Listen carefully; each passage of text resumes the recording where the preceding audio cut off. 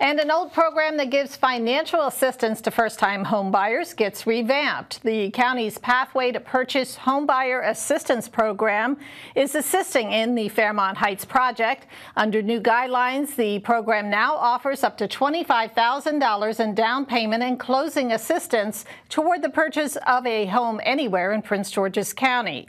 The properties can be new construction, resales, or foreclosures. In an environment that has increased interest rates that decrease people's ability to borrow funds. And so we are coming in with $25,000 to assist with down payment assistance.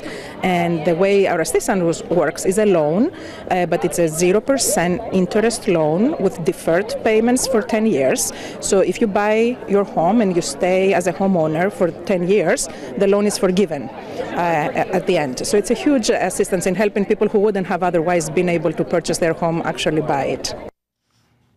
And for more information or to apply for the program, you can log on to hcd.mypgc.us.